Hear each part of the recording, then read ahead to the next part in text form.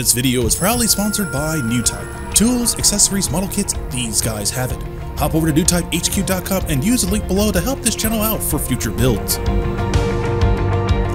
When my fans ask me, what was your very first model kit? What inspired you to get into the hobby of Gunpla? And the short answer to that, it was never Gunpla. In fact, I absolutely love starships, but the one starship that I've always wanted to build and custom paint to my heart's desire was always the USS Enterprise Refit.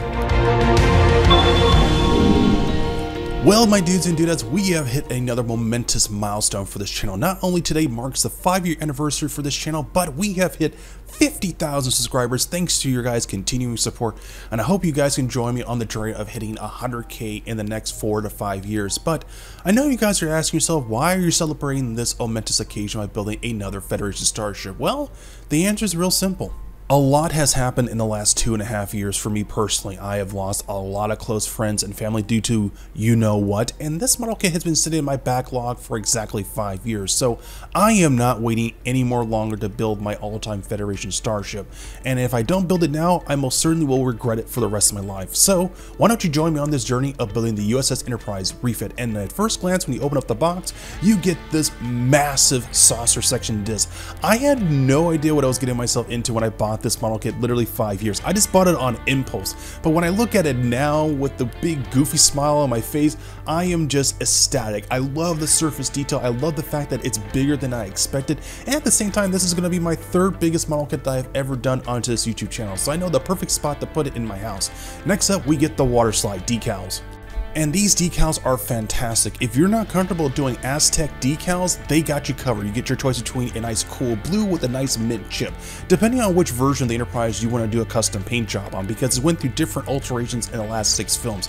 Also, you get different choices of the registration number, which is the NCC 1701, which is the classic refit, or the NCC 1701A.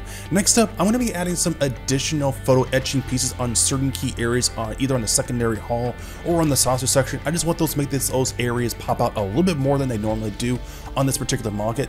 Next up, we actually have the actual warp nacelles, and these guys are long, literally as long as my forearm, which is absolutely ridiculous. And I just love the detail on this, and it looks really, really cool looking, and it's just great. Followed by the secondary hull, which you get 2 different alterations if you want to go. So I believe the one on the left is more focused around the motion picture, while the other one is more geared around the Enterprise that led up to Star Trek 4, 5, and 6. So it's nice that this model kit gives you 2 different variants to work with if you want to make 2 different styles of Enterprises. Next up, we have the pylons that are going to hold up the warp nacelles to make that nice little wing section shot. Next up, we have the action base that comes with a very long, strong rod that's going to hold the Enterprise upright, and then a great deal of surface detail on the action base itself. There's definitely areas I'm going to put some emphasis on making these windows light up with some custom LED lights, but I definitely want to put some micro switches to have full control of certain LEDs. Next up, we have the deflector dish, which is definitely going to be the key part of the Enterprise to make it look absolutely great, followed by a nice little brief look of the actual bridge section that sits on top of the hull.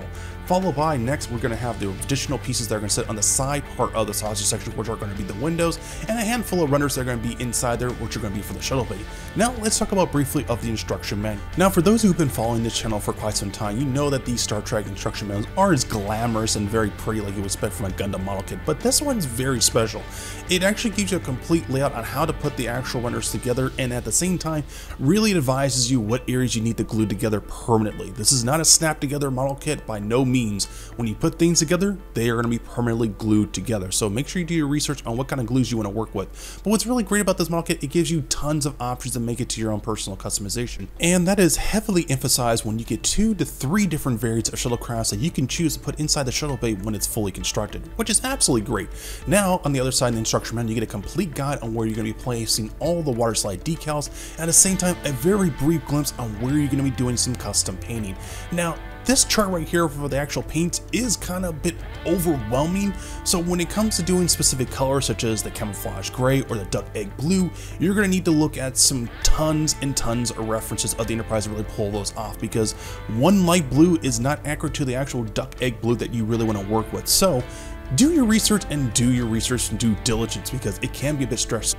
Now, full disclaimer, I just want to let you dudes and dudettes know that this video is not going to be your classic 20 to 30 to 45 minute long video. Unfortunately, this is going to be close to a 50-minute video. A lot of it has to stem to the fact that due to my new job schedule, I don't have a lot of time to edit. So the video is going to be slightly longer than normal. There are going to be a lot of inconsistencies during the process of this build, so I do apologize if some parts a little bit confusing, because I'm actually going to be building two different enterprises side to side.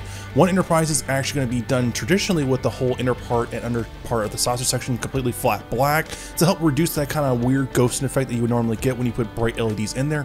But one enterprise section, it's going to have a slightly risen enterprise bridge, while the other one's going to have a standard bridge, but still pull it off the registry number that you would normally get in the movie. So I'm gonna do some custom cutting around the rim section of the windows, so that way I can put a bright LED light behind there. And for this particular bridge, we're gonna be slightly rising it just a little bit higher, so that way you can make it look really dynamic looking. Now, I understand why when people actually did this design, the bridge looks really awkward when it's slightly elevated. In fact, it looks very strange. So that's why they went with the low profile look for the bridge section. So that way it pairs up with all the other feature length films. But there is a brief section in the motion picture, as well as sections in Star Trek II, The Wrath of Khan, where the bridge section is elevated in a certain angle, so where there's a bright LED light that's shooting downward to the actual hull section where it lights up the registry number. It looks really nice, but as you can see here from an early test, just putting that in with the actual clear runner that's in there, it just lights up the actual bridge section like a light bulb. So let's say we take this out, slightly rise up a little bit higher, and then put a bright LED light in the front, and as you can see here, you get that nice little cone section. There is some drawbacks with this particular effect. Not only it's going to be very bright, but at the same time, you're going to get that weird twinkling ball of light effect when you do some photo shoots here and there, or even when you do recording. So we're going to do this part first. I'm going to cut off these nubs. Then I'm going to do some slight measurements to see what I need to do to make this guy a little bit more higher. I'm going to use these good old polystyrene pieces that I used on my previous kit bash build of the BT7274, and then just kind of eyeball it at this point so that way I get the right kind of elevation that I want, and then just work off of that, and then mark the areas that I want to slightly elevate it so that way it hits the exact same measurements, so that way it don't cause any kind of problems down the road.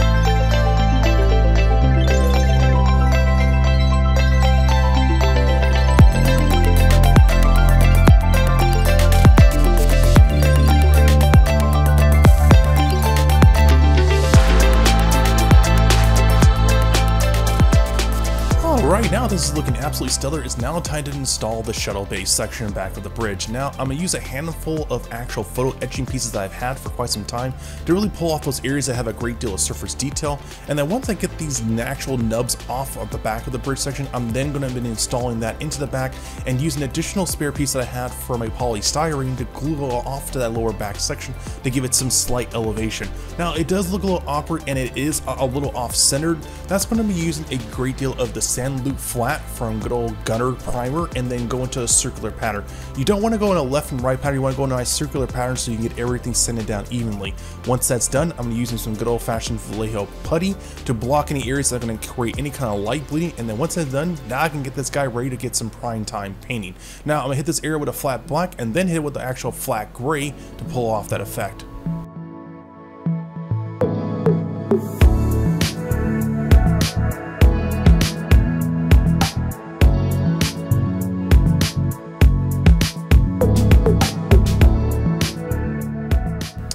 Well, alright, this is looking really cool. Now that the dimensions are done to my specifications, it's now time to install the L.E.D lights into this bridge section. So I'm going to be drilling out two small little holes in back of the aft section of the bridge to install some fiber optic tubing, and then after that I'm going to be installing some chip L.E.D lights in the very front part of the bridge so that way it can light up the actual saucer section to the way I want it. But in my time of actually installing this particular feature, it does not pull off the effect, so I would really recommend you go with a Deca L.E.D lights from Evgeny to pull off this look.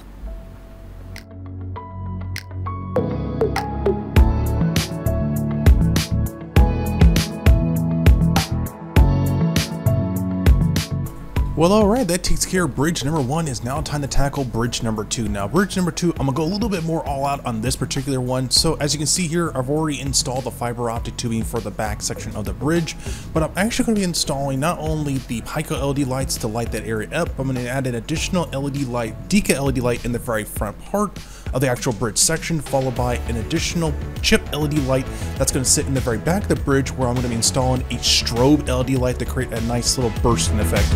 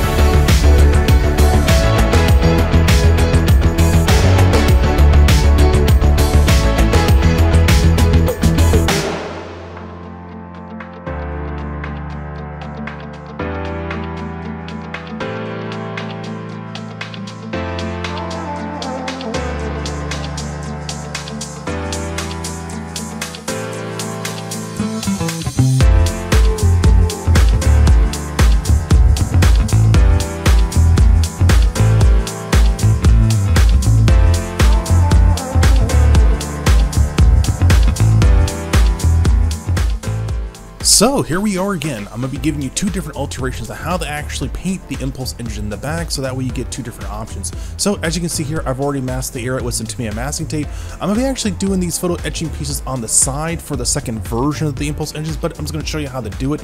Now when it comes to this first version, we're going to be hitting that area with Tamiya clear red, followed up behind it with a Tamiya flat white. What the flat white is essentially going to do is going to create a diffusing effect, so that way you don't see the bright LED light behind the clear red, so you get different types of contrast.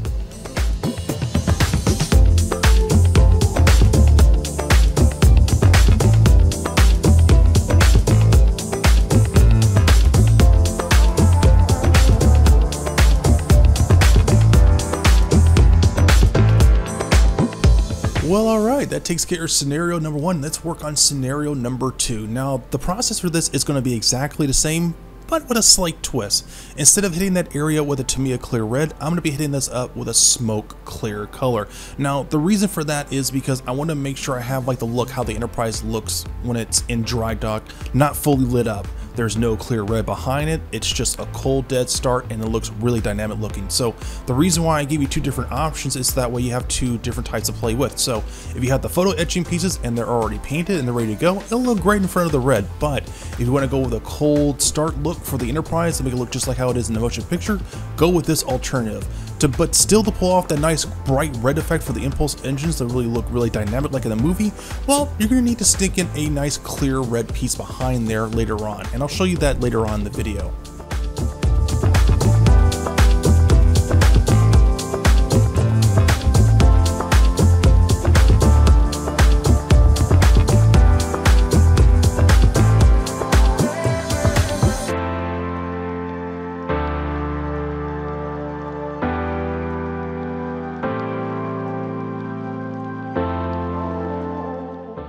Okay, so for the navigational light that sits in the very bottom of the saucer section, I took the liberty of installing one bright LED light in the very front and a small selection of small LED lights around the remaining areas.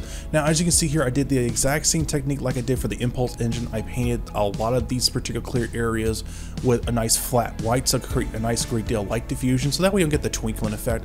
But here comes the next challenging part. This is going to be for the, I guess it's called the officer lounge on the Enterprise, and this sits in very back section of the actual bridge. Now this part is optional if you want to go all out, but the next challenging part here is actually cut out these little nub areas that's going to be vegetation. So luckily for me, Burbank Hobby had these nice little brush sets already ready to go. That's going to be the additional vegetation effect that's going to sit right here in these little cone sections. So I'm going to cut them out first.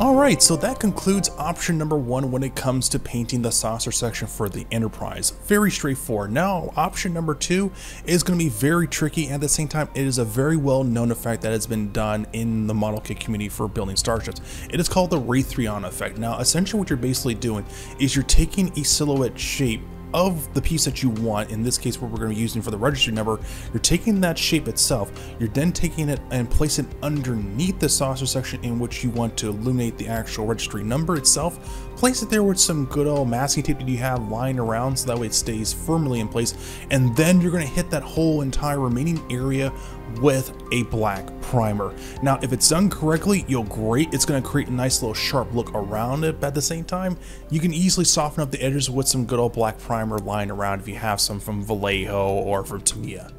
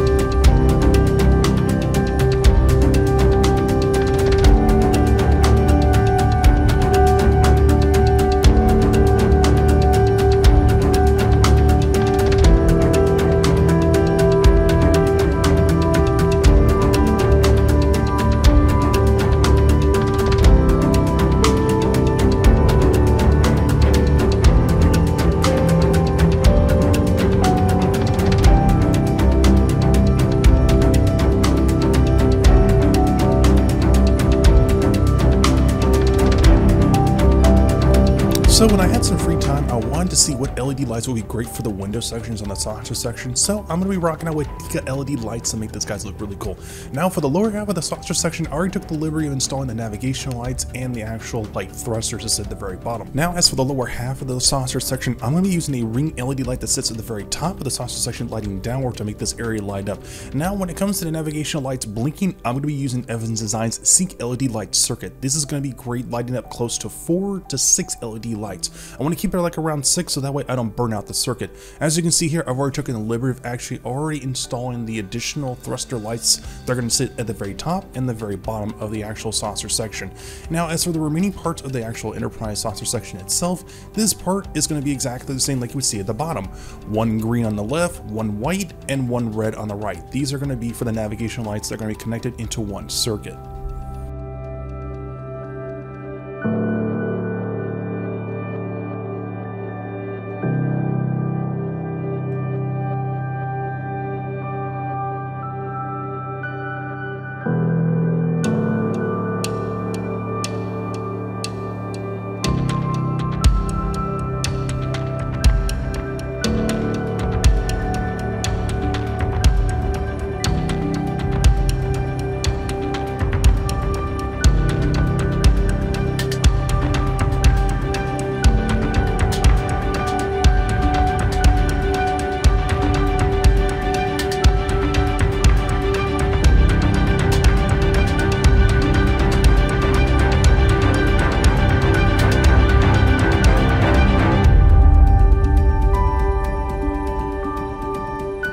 So as I was getting ready to lock things down, I noticed that I didn't take the time to actually paint the officer lounge like you would see in Star Trek: The Motion Picture. Me personally, it's a very minute detail that I personally am not going to be looking after when I'm actually done assembling this model kit, so I'm going to be sticking in a DK LED light to cover up that area.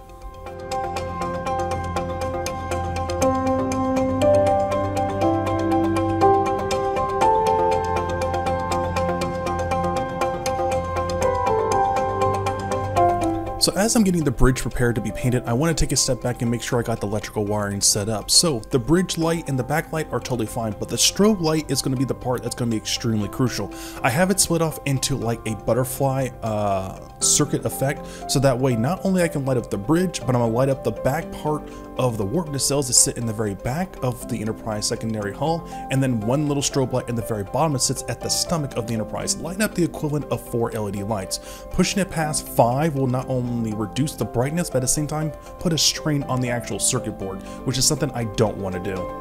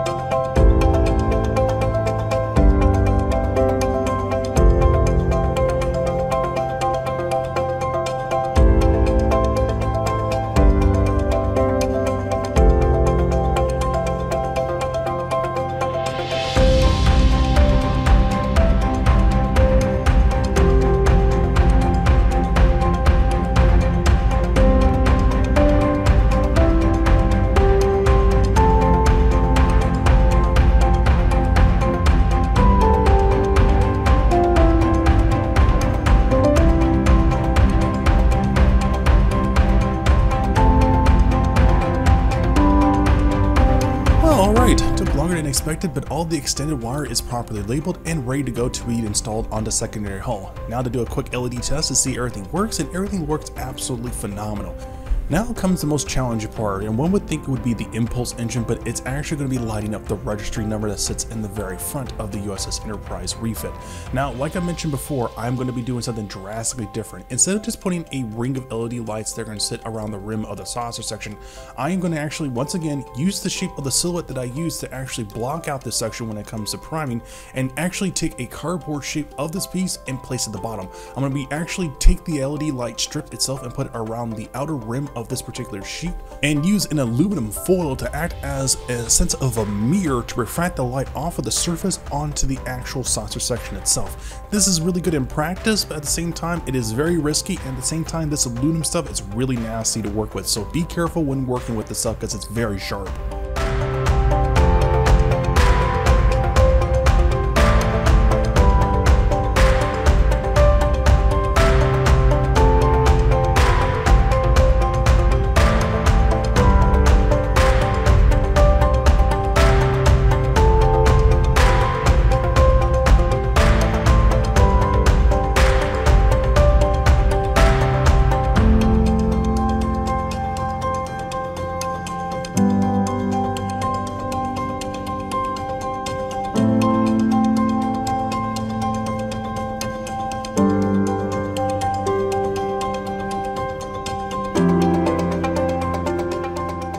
Okay, so we got the LEDs installed. Let's do a quick test. As you can see here, depending on the kind of light exposure, you will get different types of results. When there's very little light, the saucer section lights up just nicely. With very little light, not so much. But with the right kind of temperature, light displacement, things will still look really nice. Now comes the next challenging part, and that's actually installing the additional blue light that's going to sit in the very back of the saucer section. I was originally going to go with a 30mm bulb, but I ended up switching it with a Pico LED light at the very last minute.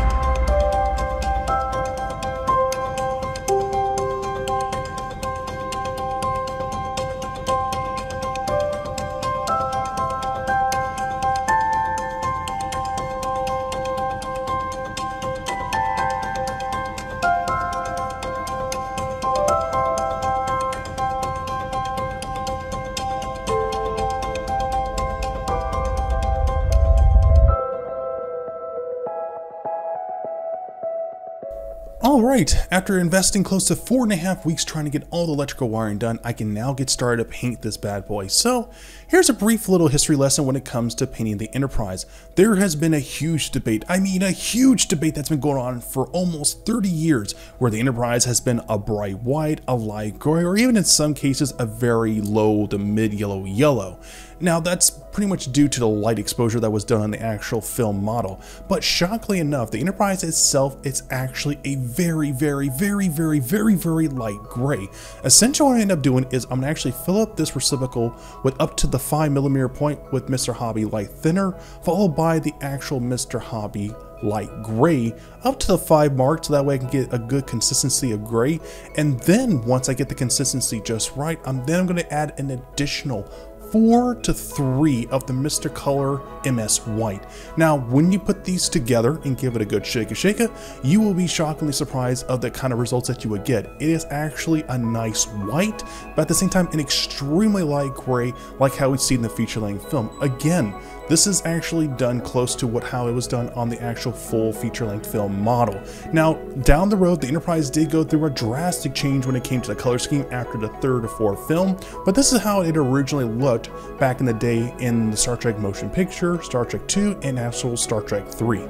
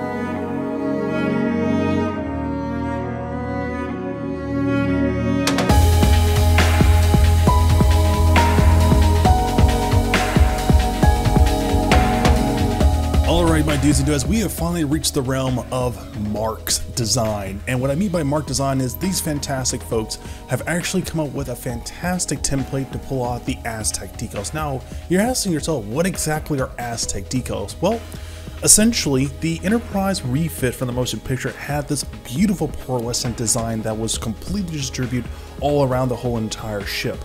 Give you a nice color temperature between blues and golds and greens and reds. Very subtle, but at the same time very beautifully done. And thanks to these guys from Mark Designs, they have actually designed a beautiful template and tutorial system on how to do it. Now, this part itself is very expensive. At the same time, if you're a big diehard Star Trek fan, this is something you really should invest to push yourself to actually purchase. So the first thing we're going to do, we're going to be masking off the bridge as well as masking off the rim section of the Enterprise, so that way when we actually do some custom painting for the actual Aztec paintings, we will make sure that area is going to be fully protected. But before I get started, I'm going to practice around the ring section of the bridge.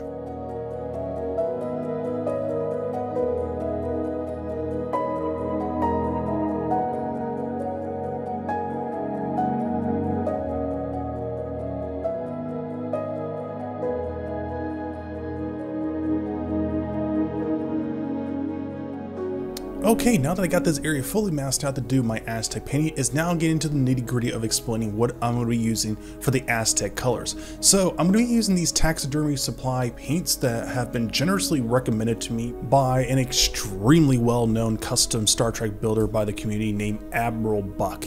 And he strongly recommended me for actually working with these particular paints. Why? Because they are airbrush ready, they're already pre-diluted, and they're actually really easy to apply onto the surface. Now, there is a catch when it comes to working with this pearlescent paint.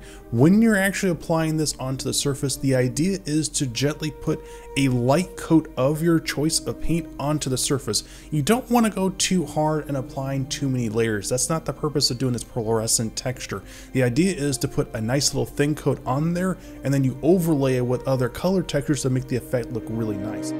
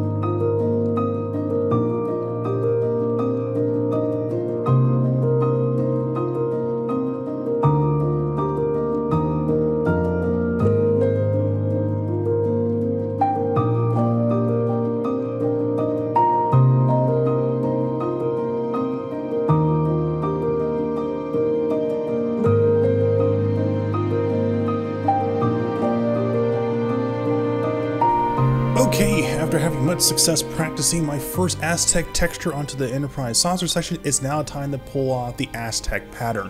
Now, when it comes to the Aztec pattern, this is where things get kind of tricky, but at the same time can be incredibly fun. The stressful part for me personally was actually getting these specific designs cut out to the way they're supposed to look on the Enterprise hull, and then getting them ready down the road to be painted on there. You need close to like 12 to like 20 of these particular shades for both on the top and the very bottom of the saucer section. So when you do this part, do not rush it. But before we put this template on, we need to focus on the next crucial part, and that's actually using this gray section that's going to be at the very bottom, and then we'll work with the black Aztec textures on the very top. Essentially, what you're basically doing is you're working in layers. This gray area is going to be the first layer where you'll be working with the Aztec colors green and actual red, followed by the actual full Aztec texture that's going to sit at the very top, which is going to be basing off with the gold and the blue. So let's work on stage 1.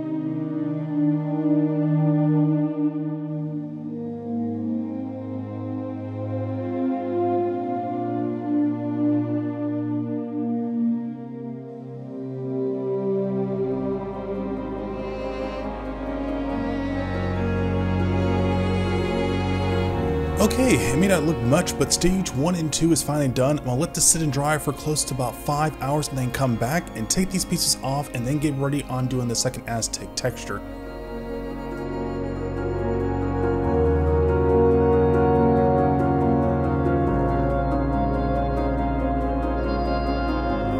Well, alright, now we can finally get started on stage 2. Now, this part is going to be a bit difficult to really explain, so I'll try my best to explain how to do this. So, when you're applying these Aztec textures onto the hull, you want to do a right to left texture. What this essentially going to do is going to create a nice, unique texture onto the hull. So, how do we get started? Thanks to the good folks from Mr. Mark's Designs, it's actually a very, very simple, but at the same time, very rigorous process. So do yourself a favor, do not rush this process at all. Just have fun. So, what you're going to end up using is their transfer sticky paper, cut it out to the dimensions exactly how you would see here for the Aztec sheet itself, apply it on top of there, use the actual card that says that comes with the actual transfer sheet, and then use the actual I guess straight edge ruler and cut off the excess plastic that's actually there so that we have a nice clean cut.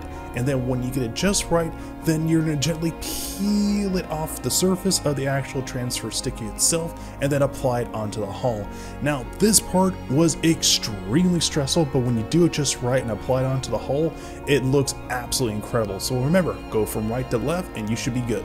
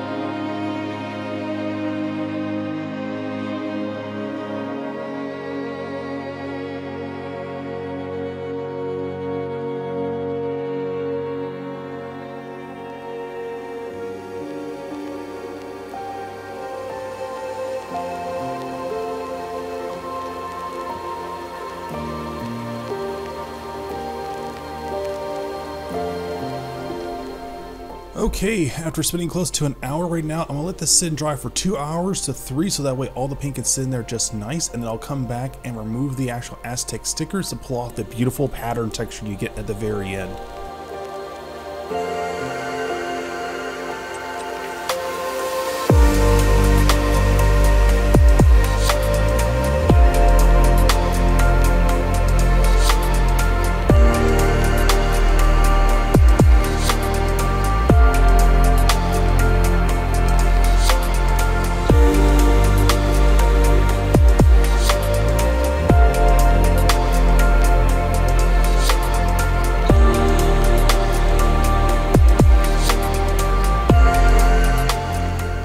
Okay, so we're at the home run stretch. Now comes the most crucial part, and that is applying a coat onto the saucer section, or for the whole entire kit overall. Now, there is a choice between applying a semi-gloss coat, or if you want to do something a little bit more of a softer texture to the outer hull or around the whole entire kit, you can go with a flat coat. Now, here is the drawback when it comes to applying a flat coat. If you apply a flat coat onto this beautiful fluorescent surface, it will desaturate it. So I would really recommend you stick with semi-gloss coat because it protects it and keeps everything nice and clean. So just like I did before with the top section, I'm going to do the same thing at the very bottom and continue the exact same painting process like I did for the top section of the saucer.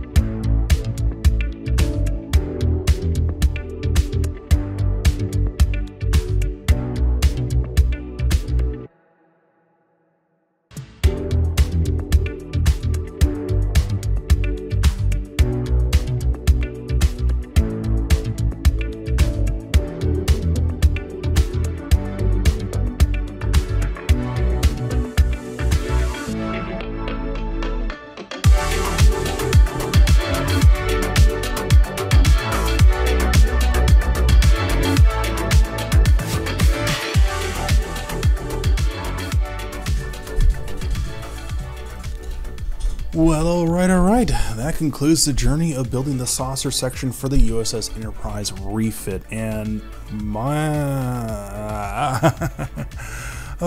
as you can tell by the tone of my voice, this was a very expensive and a very rigorous experience building this process, especially when you're working on two at the same time. This is where the challenge became like really fun, and at the same time really inconvenient on some aspects. So as you can see here, here's the first test of the actual saucer section with a very bright LED light that just shoots straight out of the bridge, and it looks great. It's pretty damn accurate like you would get in the feature-length film, and I think it looks great. But for me, I just wasn't a big fan of having the bridge being slightly elevated. It just looked very awkward. And then there was like the issue of working with LED lights. The two issue I had was with the chip LED lights. They were not bright enough to pull off the effect. So like I mentioned earlier in the video, I ended up just installing a decent LED light to pull off the effect. So once again, very happy how it looked. Very proud of myself of actually making it look really nice. I really put a lot of work into working with the polyurethane pieces. I just didn't like the highly raised up bridge section, so I ended up working with the low profile one because actually I just like the streamlined look of it. Now as you can see here, when the actual bridge section is fully lit up, I was slightly disappointed, but at the same time extremely relieved that the actual effect still looks really nice. Again, I didn't want the bridge to be a little too over obtrusive. I just wanted to light up just nice and clean and crisp. I didn't want to have like this big like light bulb just sticking out the very front of it. And at the same time, I wanted to do some light modifications around the bridge section itself. It was a little too gold, so I made a little slight gray with a little hint of fluorescent. As you can see here, the Captain Lounge itself is not lit up because I ended up scrapping that idea altogether. If I'm not going to show the officer lounge, there's no point of me showing the captain's lounge lit up, so I end up scrapping that. As for the whole entire saucer section, everything looks great, but I did notice that there were certain navigational lights that weren't turning on. Sure, the navigational lights in the very bottom were working just fine, but the front part wasn't turning on, and the actual navigation light in the very bottom was not turning on correctly. So I had to do some digging. I had to check to see if all my electrical wirings were plugged in correctly, which they were. But then I got to thinking that I accidentally crossed one of the positive and negative leads inside the actual saucer section which caused the problems. So after doing a complete debunk, the saucer section at the bottom is lit up, but the navigational lights or the thruster lights themselves will not turn on anymore. The top ones are on just fine. The navigation light in the very bottom looks absolutely phenomenal, but unfortunately I lost the thruster lights in the very bottom. So let this be a lesson for anyone that built a Starship or any model kits that have LEDs. Please, please, please double check, triple check, quadruple check, because you will make mistakes down the line. But like that, thank you dudes and dudettes for watching this video. I do appreciate the love and support that you guys have been giving to me. I absolutely love it. I should have the secondary haul video done by the beginning or the end of August.